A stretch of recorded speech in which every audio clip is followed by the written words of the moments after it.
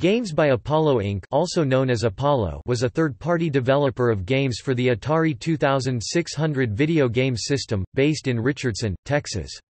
It was founded in October 1981 by Pat Roper as a subsidiary of his National Career Consultants (NCC).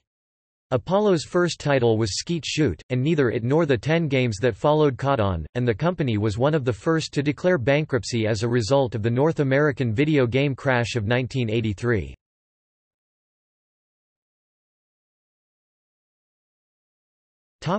Formation. In 1980, Pat Roper was president of Texas-based National Career Consultants (NCC), a producer of educational films. He knew nothing about the games industry, but while playing NFL football on the Intellivision, he realized that there was money to be made. Roper formed a game company called Games by Apollo, citing the name, Apollo, as a recognizable symbol of youth and activity. Instead of hiring away existing game designers from Mattel or Atari, as some developers had done, Roper placed an advertisement in the Dallas Morning News and the San Francisco Chronicle. Sent a copy of the Morning News ad by a friend, a young programmer from Iowa named Ed Salvo contacted Roper to pitch him Skeet Shoot, a game he had developed in about 4 weeks. Roper flew Salvo to Dallas and offered to make him lead developer for the nascent company. Salvo initially turned him down, thinking it was too risky. After Salvo returned to Iowa, Roper contacted him and offered to buy Skeet Shoot for $5,000. Salvo accepted and agreed to a contract to develop a second game, Space Chase. With Games by Apollo now a going concern, Roper gave Salvo the job of director of development. His first job was to hire 25 programmers to develop games. Market presence. Games by Apollo was, after Activision, among the first third-party developers for the Atari 2600. Space Chase would become Apollo's best-selling title. One of the company's marketing ideas was a customized or monogrammed version of the game. Though fewer than 10 were sold, several were given to press, including Electronic Games magazine co-founder Arnie Katz. PM Magazine sent Lisa Gibbons to Apollo's offices to film a segment on the company and Space Chase. During the segment, Salvo made a customized Space Chase for her, which involved changing an explosion graphic so that when her ship was destroyed, her initials appeared. Other programmers interviewed for the piece were Dan Oliver, Space Cavern, Steve Stringfellow, Lockjaw, and Ernie Runyon, Lost Luggage. Space Cavern was the first scrolling 2600 game.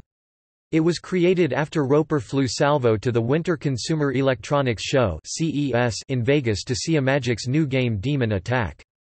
Roper had been very impressed and wanted one just like it.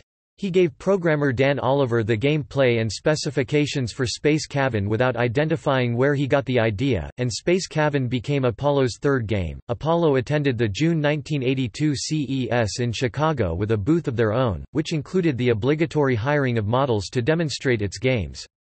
Shortly after, they hired Cindy Spence, formerly of Atari, as advertising director. She in turn brought in well-known advertising agency Benton & Bowles to represent Apollo. Games by Apollo is also known for having the first human-female game character in a home video game. Billy Sue, a strong woman, has to defend her farm from pesky rabbits in the game Wabbit, Atari 2600 VCS 1982. Also of note was Lockjaw, a Pac-Man clone that involved sharks. MCA, then owner of Universal Studios, threatened to sue Apollo for copyright infringement of Jaws. Facing an expensive legal battle, Roper changed the title Shark Attack. The original Lockjaw cartridges had a very short shelf life and is therefore extremely rare. By the end of 1982, Apollo also moved into designing games for the Atari 5200, ColecoVision, and Intellivision. None of these games made it into production before Apollo closed its doors in late 1983. Decline. Early on, Roper spent much of the company's money on trying to emulate Activision.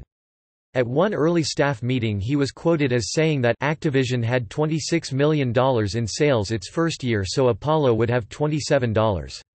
Activision had a campus with 7 buildings, each 7 stories, so Apollo would have 8 buildings of 8 stories. According to Salvo, he built up production and inventory to sell $27 million, but sales didn't happen. Roper also bought a helicopter rather than deal with Dallas' congested Central Expressway, and hired an engineer to put it together and maintain it. In late 1982, Ed Salvo, Terry Grantham, Mike Smith, and one other employee left Apollo when it appeared that Roper was not taking the right steps to stay in business. Forming Video Software Specialists (VSS), they developed games for CBS Electronics, K-Tel, Zonox, Sunrise, and Wizard Games. Salvo claims that 2 weeks after the four left, Apollo was forced into bankruptcy. Under pressure from Benton and Bowles, the company's advertising agency, Apollo filed for Chapter 11 bankruptcy on November 12, 1982.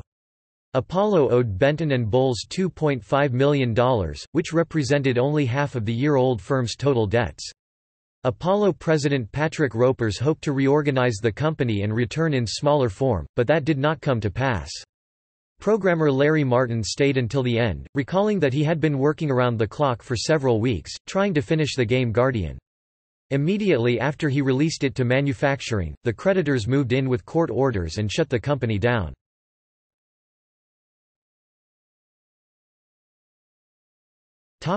Games developed. Final Approach, Guardian, Infiltrate, Lost Luggage, Pompeii unreleased, Racquetball, Shark Attack aka Lockjaw, Skeet Shoot, Space Cavern, Space Chase, Squoosh, Wabbit.